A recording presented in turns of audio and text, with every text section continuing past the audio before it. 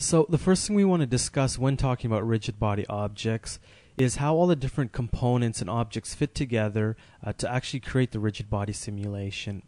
So you can see by this diagram what we essentially have is rigid body objects defined as well as constraints and forces in our scene. Now all three of these objects are evaluated by dynamics operator. So this dynamics operator essentially looks at the actual initial state of the object, which means its initial position and velocity at the start of the simulation, inertial properties such as mass and density, and rigid body properties, which basically define whether it's an active or passive rigid body. And we'll get more into what active and passive means in a second, as well as collision settings. So all these inputs are pulled into the dynamics operator for that specific time step. And these time steps are basically user-defined periods where the actual simulation is being evaluated. So basically sampling options for the actual simulation. So the dynamics operator will compute the new position and velocity for the rigid body object and output that for the next time step. So at the next time step, the rigid body object and the constraints and forces will all get reevaluated again by the dynamics operator, and so on as we go through the simulation in time and evaluate it for each time step. Now it's important to note that this simulation is being computed in the context of an environment. So you always have this notion of the current environment, and the environment is basically a series of groups and operators that work together to create the rigid body simulation. And you can have multiple environments within the same scene, but multiple environments do not interact with one another. To have objects interact with one another, they must be within the same environment. So let's just switch over to XSI here and take a look. So you can see in Explorer, we can set our filter to environment. We can also look at the current environment. And you can really think of the current environment similar to how the current pass works.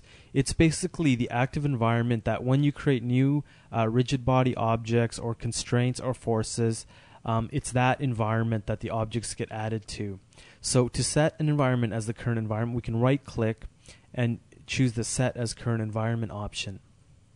We can create new environments by going Create Rigid Body Environment. And we'll just make the original one the current environment again. So if we actually look at the structure of the environment, you can see we have these series of three connection groups: rigid bodies, constraints, and forces. So as I select objects and make them rigid body objects, so I'm going to make the dice an active rigid body object, you see it's getting added to my rigid body group. We'll make the floor here a passive rigid body object. That gets added to the group as well. Now if we add constraints, so by selecting two rigid body objects and applying, say, a fixed constraint to them, we have the constraint added to our constraint group. And the same thing applies to forces. If I apply gravity, the gravity force gets added into the forces group. Now when you merge scenes that each contain their own environments, when you merge them together, you'll get distinct environments for each scene. What you can do to move objects from one environment to the other is simply use drag and drop to move objects into the respective groups. We also have a simulation time control option here, and this basically specifies the actual duration of the actual simulation. So we can sync that to the actual timeline or do a user-defined basic duration here. The other thing is we have the caching mode we can set here. So we can choose between a standard and live caching mode, and we have the option of generating that cache and storing it to the mixer to be basically instantiated and edited on the mixer level. We also have this operator folder, and this basically contains the dynamics operator. So if we actually inspect the operator, here you can see where we actually control the time step. So how the actual simulation, the duration of the simulation is evaluated per frame. So here we have a substep of 4. That means that there's 4 substeps per frame. So each sample is occurring within a quarter of a frame. And we also have adaptive collisions, and this basically allows you to adaptively sample the collisions.